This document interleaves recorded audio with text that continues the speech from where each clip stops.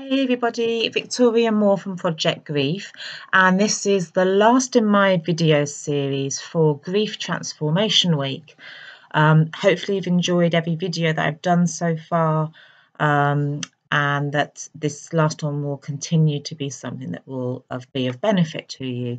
And thank you if you've liked some of my videos so far, or if you've taken the time to watch them. So today, in the last of this series, I just wanted to talk about this thing called completion. Completion is very different to the word closure. A lot of people get caught up in this idea of closure. So they will think that, oh, if only I had closure over this event, if only I see justice done, then I will feel okay. Oh, I'll get closure if I go and visit the grave. I'll get closure if I go to do this event. I'll get closure if I do that. So this idea of closure comes from the thoughts that you have that if you do X, Y, or Z, you will feel better. That is mostly wrong. You tend to not feel better if you see justice done, because you're still left with all of the feelings that you have that led to the event that saw justice being done in the end. But that justice doesn't mean that it automatically negates everything you've gone through, all of the ups and downs and all of the trials and tribulations and all of the things that the other bits of injustice you didn't get, either from that particular story or in your life to date. So this idea of closure we don't talk about when it comes to recovery from grief. And obviously this is not a therapy program anyway, this is an education program that completely transforms your life by giving the tools that you need to recover from your loss. So completion is an entirely different thing. Completion comes from getting to say all of the things that you've ever wanted to say that you've not been allowed to say because either the person died, they left you, or even if they're alive, you still don't get to say what you wanted to say because the person that you want to say it to won't hear you. They simply won't agree with your viewpoint. They won't give you the time to say what you want to say. They will interrupt you. They don't see it in the same way that you see it. So guess what? You still get that feeling of incompletion. So I want you to imagine, to give you an example of this, that you've decided you're going to end your relationship because even though you love your partner, they're just not doing the things that you want them to do, they're not behaving the way you want them to, and you just don't see this relationship continuing in any way that's going to make you happy. So you've spent the day going over and over and over everything, and you've decided that you're going to finish and end the relationship, and that you've rehearsed your script well, and that when you see them you're going to say this, and then in your mind they're going to say that, and then you're going to say this, they're going to say that, and so you've got this whole script prepared of what you're going to say to your partner when you see them to end it. So you go home and you're dreading it and you feel sick and you're, oh my gosh, I've got to finish this. So you keep going, I'm going to say this, I'm going to say this, I'm going to say this. So you get home, you put the key in the door, you open the door, and there's a smell of cooking. And you walk in, you go, oh, that smells like my favourite dish. And you look down at the floor and then there's rose petals all along the hall floor that take you into the lounge where there's a candlelit dinner for two waiting. And your loved one's waiting there and they say, oh, I'm so sorry. I just had this terrible feeling that you were going to end the relationship. And so I know that I've been making some mistakes and I've decided I'm going to promise I'm really going to pull my act together. And I know I've let you down and I know I've probably not done the things that I've needed to do to make this relationship work. But you know what? I'm really going to change and I'm going to do things differently this time. Wow. I mean, if that happens, what would you do? Well, of course, you'd probably go, oh, great, this is all I wanted to hear. And but what happened to all of that stuff that you'd rehearsed? What happened to the day of angst? What happened to all of that stuff that you were about to say? Well, guess what?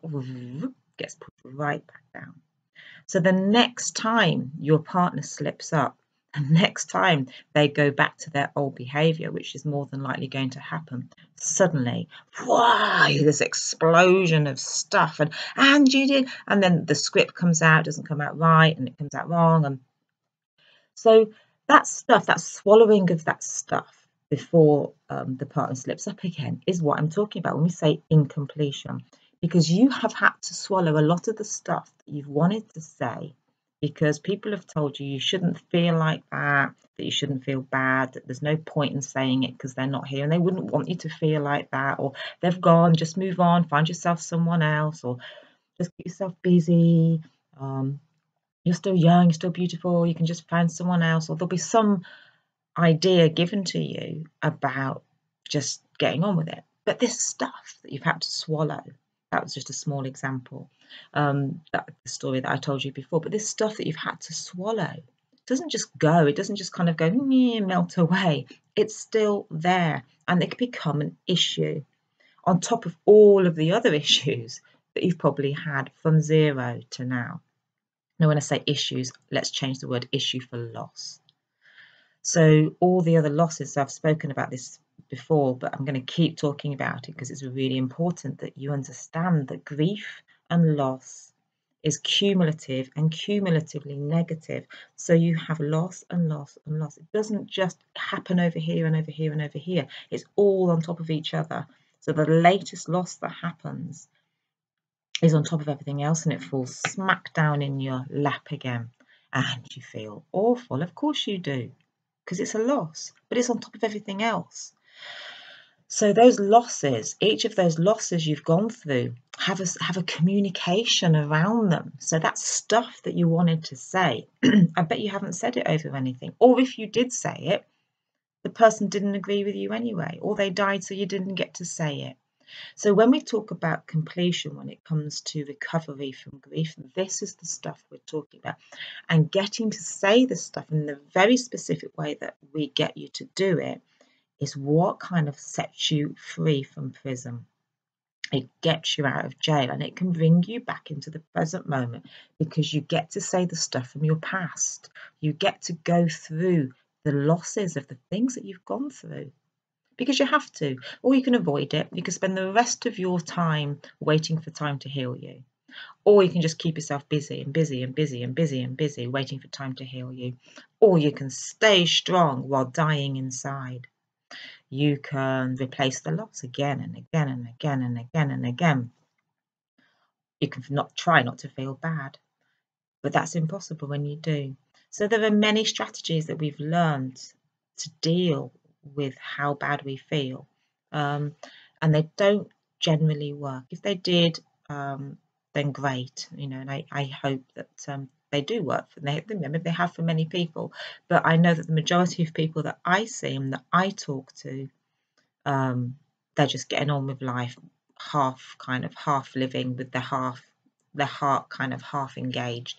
But guess what? If your heart isn't fully engaged, you lose.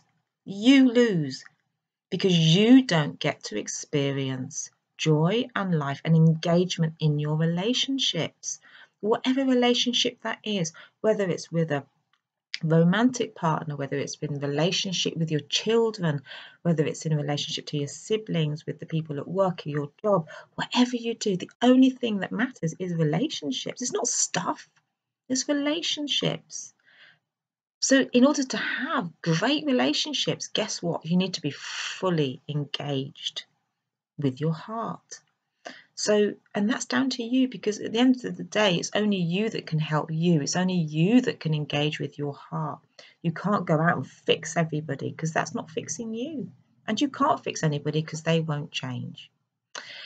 So, if you want to help yourself recover from any type of loss, if you are looking to create great relationships, if you're looking to find a great relationship, a romantic one if you're not in one, or maybe you're looking to reignite and some passion and some engagement into the current relationship that you have, then this course might just be for you. This might be the information that you need to either recover from a loss or to engage back into the relationships that you have in your life, whether that's your children or your romantic partners.